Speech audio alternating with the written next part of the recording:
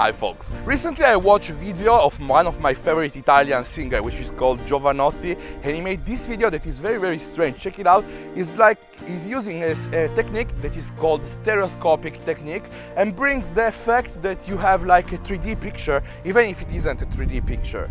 This method is also used from military.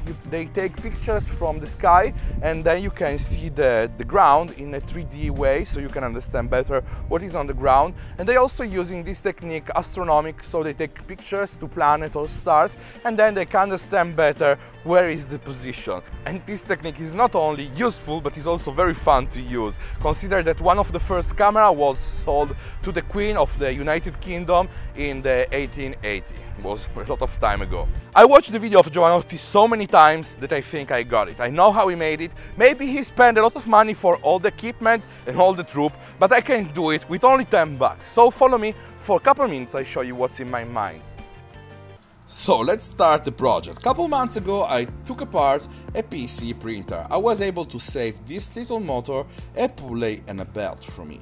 This will be the first components of this project. I will mount everything on a base, in this case a very components of this project. I will mount everything on a base, in this case a very strong and sturdy base. It's a metal base. I need to make a hole bigger and also make two little holes, one on the right and one on the left, so that I can also put screws to secure the motor firmly in place. So the screws are going in and this is the result. The motor isn't moving at all. I can then take the little pulley, the belt and the pulley and place it here and then make a hole so that the pulley can spin freely and there's also tension on the belt. Now let's take something else. I'm talking about a rigid plate, like for example this plexiglass plate works okay, but you can also use wood or PVC for example. Trace the shape of the pulley, but be careful, make something bigger, for example this little nipple here on the right. Cut away the part, put it on the pulley, and now using some super glue I can glue both parts together, make sure that they spin freely and doesn't get stuck. Now I will take also two little switch that I took apart from the PC printer. If you want to buy them, I put links here on Amazon. I placed a little plastic base, so where this is very important, just to keeping the two little switch at the same exact height of the plexiglass circle. I took this selfie stick, open it up, taking it apart, because I have to reveal the cables that are inside. This is a very long cable, it's almost 1 meter long. I can cut both cables, one at 8 centimeters and one at 20 centimeters almost. After revealing the copper cables from inside, I can solder them using a soldering iron to the switches, so here on the normally open contact of the switch. And this is how the project looks like until now. I need to make the power system for powering on the motor, so a little switch, a general switch goes here. This is a potentiometer, goes here on the back. We also need a battery connector and a 9 volts battery. So after connecting all the cables, this is how it looks like. So we have the main switch, and that we give power to all the system with the potentiometer. Instead we control the speed of the motor, so also the FPS, so how many pictures taking every second. As you can see, can move very slow, and clicking both switch, when we press the switch we can take pictures with the smartphone. So I take away also from the selfie stick the base where I can mount the smartphones. Aluminium base will be used to connect both components here, one on the left and one on the right. So I make an 8mm hole, I make like 10 of these little holes so that I can decide later on the distance of the smartphone. I found that a good distance is about 8 centimeters, and the electronic part with the motor goes here on the middle.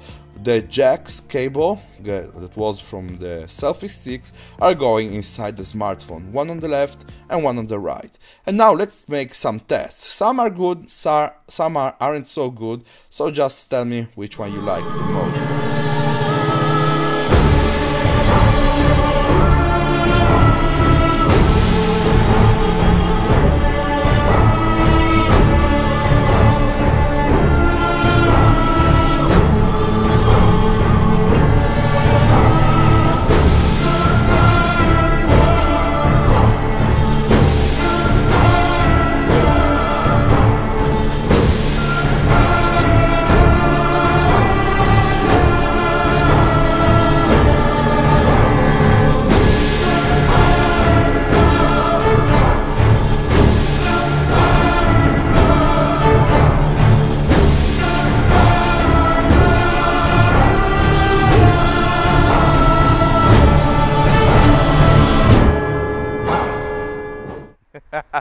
I think it looks amazing. Yes, it's almost like the video of Giovanotti. Consider that all my clips look a little bit different because I'm experimenting. I want to find a way how to take the best pictures. So I was putting the camera at different position, also at different angle, and the subject is not always in the middle of the pictures. So I watch all these clips. I think I found all the mistakes and all the things that went well, very well. So I know from now on how to make stereoscopic pictures better. So it's also very, very important to put the iPhone in manual mode, so the phone doesn't have to waste time to take the focus, adjust the exposure.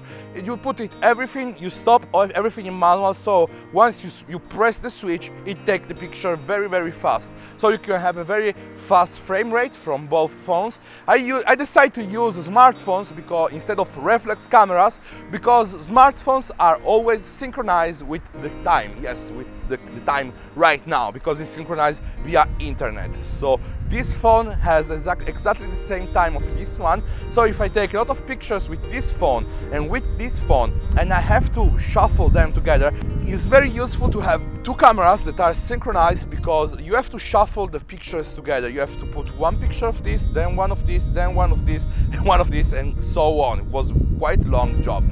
By the way, there is a simple trick.